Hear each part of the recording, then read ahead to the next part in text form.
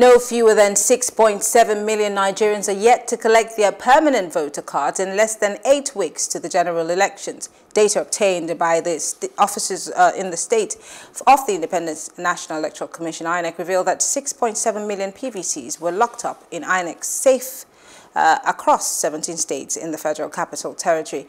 And INEC National Commissioner for Information and Voter Education, Festus Okoye, disclosed this in a statement that with effect from January 6th to 15th of 2023, the collection of PVCs will be devolved to the ward level, and after which they would be moved to local government areas. Now, ahead of the 2023 general election, the Independent National Electoral Commission has charged voter education providers to be adequately equipped in order to effectively sensitize and enlighten citizens at the grassroots. According to the INEC, the sensitization is based on technological innovations to be used, as well as the processes and procedures for the election. Joining us to discuss this is Emeka Mba. He is the convener vote023.org, and he's also a tech entrepreneur. Thank you so much for joining us. You see, I like the fact that INEC is talking about the use of technologies, because, you know, before now we would be talking about writing results, but we've gone past that, and thank goodness 2023 has come with some new innovations. But let's go straight to it. What is Vote023? Yeah. All right, so thank you for having me once again. So Vote023 is a digital platform that we put together chiefly to change people's behavior towards elections. So we crafted very non-partisan messages and in various languages, from English, Pidgin, Yoruba, Igbo, Hausa, and we're telling people, look, the power to change the country is in your hands simply by getting your PVC and going out to vote. And we're telling you reasons, if you visit our campaign site, vote023.org, why you should go out to vote. So if you really care about healthcare, if you really care about education, you should go out there and vote. And we also have a public service line that when you call that line and you listen to our message to the end, there's an incentive for you. Before we get to the incentive, so Vote023 means you need to vote come 2023, and correct, you have 23 reasons why people should vote. Yeah. Let's talk about the 23 reasons in a particular order, for those who are watching, because this segment is to educate the voters. So let's start with the number one reason. Number one reason, value for life. If you go to our website, the very first thing is value for life. I may not be able to remember all of them in that order, chronological order, but number one, I remember number one is value for life. We want people to say, you know what, a number of people say, you know what, I think that people should, you should go and vote, one, because you care about generally human life, right? And if justice, which is another reason again, is important to you, then you should go out and vote. So we have value for life, we have justice, we have security, we have healthcare, we have job creation, we have, I should run through the entire thing. I want to pick them one after the other. So value for life, we were looking through 2022 and all of the major events that took place. And I remember, just as Google put it, from January of 2022 to almost December, the first thing that happened in the first month was massacres, killings. I tell you what, in the whole of 2022, we had just two positive things that happened. Toby Amusan won, broke a 16-year record, and I think one more thing, which I can't remember, but everything else was doom and gloom. And so, yes, of course, it brings the issue of value to life to the table. So if we're picking a leader, we have to look at a leader who's able to prioritize that. Because again, the average Nigerian, within and without, would say that, would ask the question, what is the value placed on one Nigerian's life? I totally agree. And I mean, if you look at the culture, which I'm a very hopeful person, and I hope that this will change.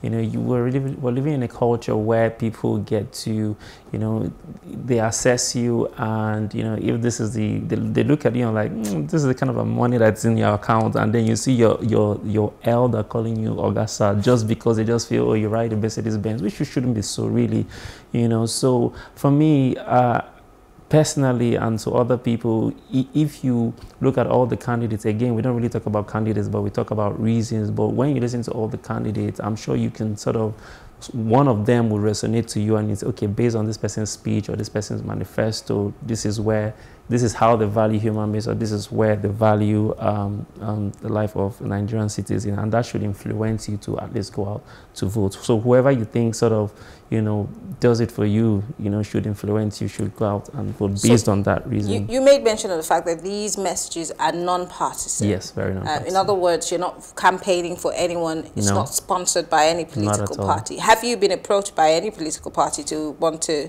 participate or help you in your voter education?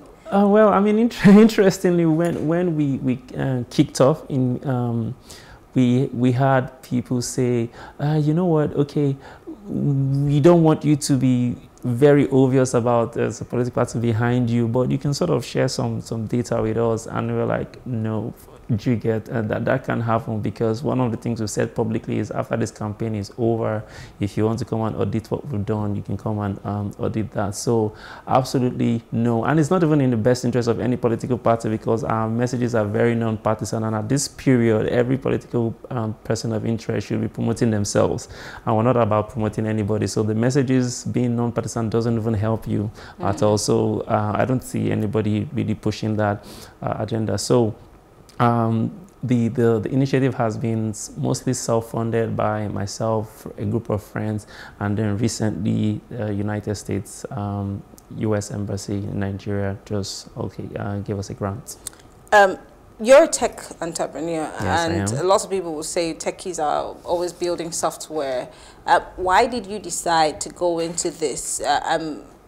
Did you have an idea, or was it that you felt a need because of what you see on the ground? Yeah.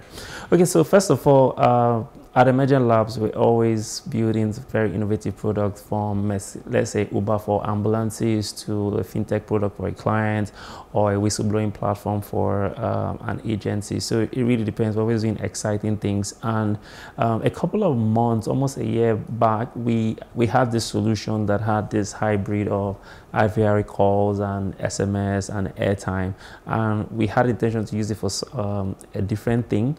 And interestingly, towards the election, a number of people came towards us and said, okay, you could use this for election, but as a person of faith, at a point in time, I just got this inspiration to, what, take this technology public and make it non-partisan, when we weren't interested in, being very partisan as regards this particular project. I mean, there are other projects we could get involved in, but for this particular project, very non-partisan. So, it came from a place of inspiration, and also, okay, you know what? True confession, this is the first time that I'm actually going to vote. So yeah.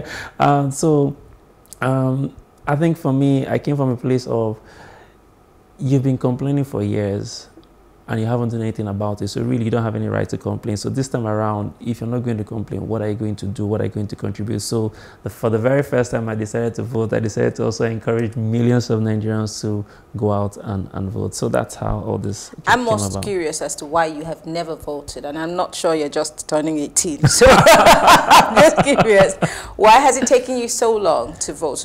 I mean, sincerely, what made you, or what put you off voting? Well, I would say that, thinking about it, I'll say a couple of things. One is, I guess the voter apathy bug beats me. Maybe coming from my background, and I just grew up in a family where I didn't really see my parents vote to start with. One, so I think somehow that sort of just indoctrinated me. Yeah, and so that sort of, sorry, mommy and daddy.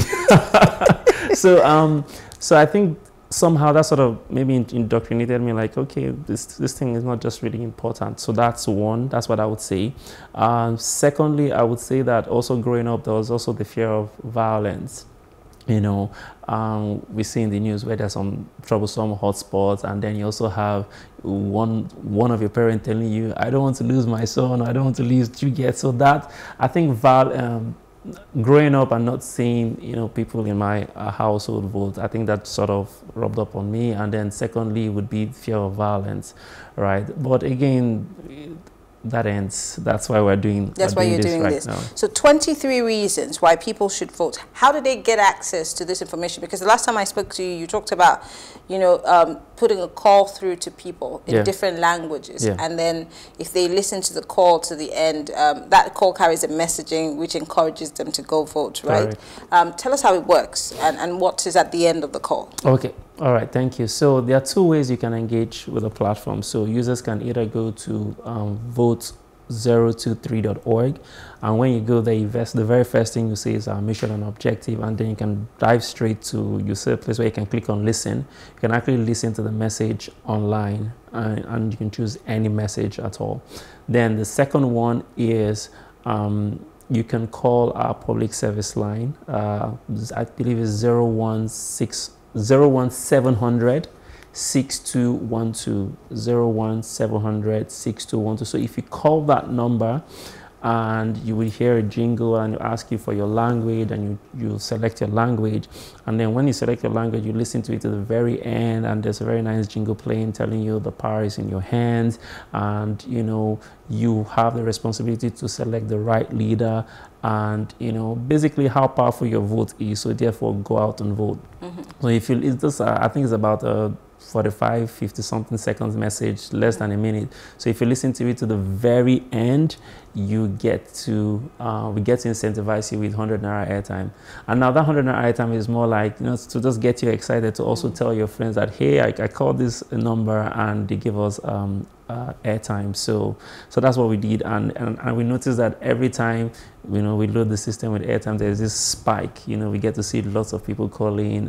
We started in Lagos. We don't have any representative in the north, but we see the numbers in the north also spiking up, and you know, Pidgin language and Igbo and Yoruba all spiking Lovely. up. Yeah. So this incentive would really mostly work for people in those urban areas, and I'm guessing that that's your target, because again, the average person that comes out to vote is not you and I. Yes, we do, a couple of us, but then there has been that margin for people like you and me who don't necessarily show up to the polling units, but then the guys at the grassroots, the lowest of the low, they are the ones who really show up for the election. So I'm thinking, when you were developing this app, did you have them at the back of your mind with the, you know, the different languages?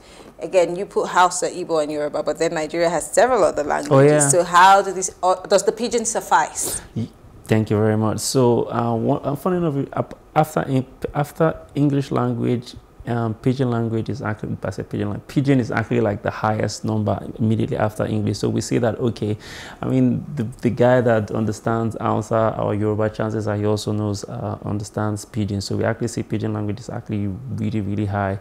I mean, obviously we couldn't do so many languages. It's not as if we don't want to, but hey, that's where we need sponsors and support. People to support. Now, you also talked about how other people can sponsor a voter. So tell us how that works. How do I sponsor more people? Because this is more like, you know, paying it forward. Yeah. So what are people supposed to do if I can afford whatever it is, whether it's 100 Naira, whatever, I don't know what it is.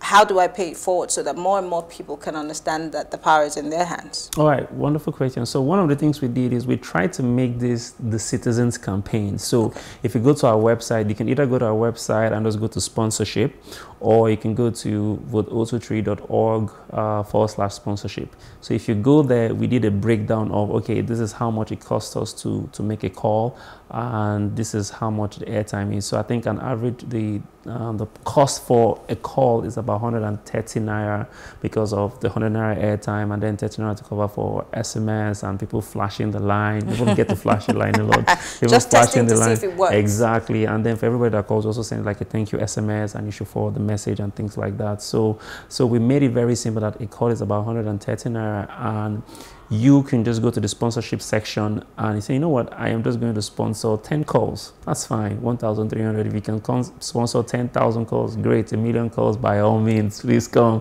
And I think we had this chat last time where when we did the national launch, there was a security guy very close by, and I was like, he's very interested in sponsoring 30 calls, and that really touched me because we didn't want it to be like, okay, this is just something only for corporates. We wanted it to be that the average person exactly for anybody that actually heard a call, it was sponsored by somebody else. So because you've enjoyed this airtime, you've enjoyed the message, you've heard the message, and you can stop there and say, oh, well and good, or at least you can share it. But then the next thing you can do is, okay, you know what, this thing actually costs money. Let me just go and sponsor 10 calls or 20 calls. And people have sponsored 10 calls, 20 calls. So if you just go to the website, vote03.org, click on sponsorship, and you can pay with your debit card online. Wow, this is very innovative. And what has the response been, whether it be the sponsorship, whether it be the clicks, because I'm sure what you see is clicks, and like you said, there's a spike. From when you launched and now, because we're getting 50 days before the major elections, what's been the demographic that you've covered the most? Well, so because we're not a telco, we can only just sort of judge based on the language people are listening to. So so by that we can gauge that, okay, after English there's a lot of pidgin, and then the next thing is Hausa. So that just sort of tells us that, okay, this thing has traveled to the north and there are a lot of people listening to it. So other than that, it will be very interesting to maybe after the campaign, maybe if we get permission from the telco, like, okay, really talk to us, where did all these calls come from? But right now we can't tell where all the calls are coming from, because that's very sensitive data we don't have access to. Before we come back to the website so the people who are watching can go to it, let's talk about young people like you and the elections that are coming up, because I'm sure you were privy to the open letter that was written by former President Olusegun Obasanjo to young people. It was mostly directed at young people, and he continuously harped upon the fact that these elections will be one way or the other in the hands of young people, and they're the determinant of how it will go.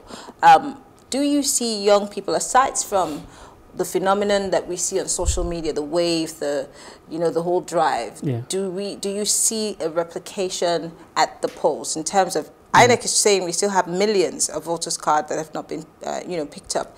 Do you see that replicating in 2023's election, as opposed to what we've seen over time with the voter apathy that you have made mention of? I mean, it's really hard to tell, and we can only be hopeful, because I mean there's the talking part and then there's the doing part, right? So but if I could go by just the survey that I do personally, probably if I get into an Uber and I talk to just random people, right? So say for instance, any random Uber young person, a driver that I speak to will tell me, okay, you know what, I'm interested in voting, and I actually have my PVC. So not just so, but because that's a very small sample set, I can't really say, but I mean, this election looks very interesting, and I really don't want to underestimate anybody at all. It is very possible that with all the things that have happened, recently in the past, the NSAS and all the, insecurity, I think a lot of people are tired, particularly young people. But the same thing happened between 2015 and 2019, and we still saw a lot of people not show up to. In fact, the number of voters drastically dropped. So again, if what happened in between 2015 and 2019 was a dampener, who's to say that 2022, which had more of the spikes in all of the massacres and killings, would not put a dampener also? Well, only a prophet could tell. Only a prophet could tell. But I mean, so I think we also have a very interesting generation, because what social media was about, let's say 4 years ago, is not what social media is right now. Because if you look at it, it was also through social media that the NSAS protest was organized. So in as much as we could just say, oh, there's a lot of talk in social media, but people also get to use social media to really organize PVC drives and communities and body systems. So it'll be interesting to just see what people are. I mean, anytime I post up something on my WhatsApp story, I get people telling me, oh, I can actually help people get their PVC. Okay, I can mount pressure on XYZ, things like that. So if that just happened at the WhatsApp status level, you get, if you escalate it to, a couple of hundreds of thousands of people, we just never know. So yes, I know. Yeah, I mean, yes, I know that there's still millions of PVC that haven't been collected, but again, I mean, if you look at Lagos State for an example, what you really need is just 1 million young people coming out to vote, and it doesn't look that impossible, you know, but let's see. And we do have a lot of young people in Lagos. So finally, the number again for people to call to hear these messages. Yeah. You said it's 01700. Correct. 6212. That's 017006212. So if they call, they could hear the message telling them why it's important to vote. And for those who want to sponsor calls, what's the website again? Vote023.org. Vote023.org. Correct. All right. Well, Emeka Mba is a tech entrepreneur, but of course, is the brain behind Vote023.org. Thank you so much. Of course, you are one way or the other making an impact and educating voters. And that's it on the show tonight on Plus Politics. We'll be back tomorrow talking for development. Don't forget, your PVC is your passport to a new Nigeria. Go get it. I'm Mary Anacon. Have a good evening.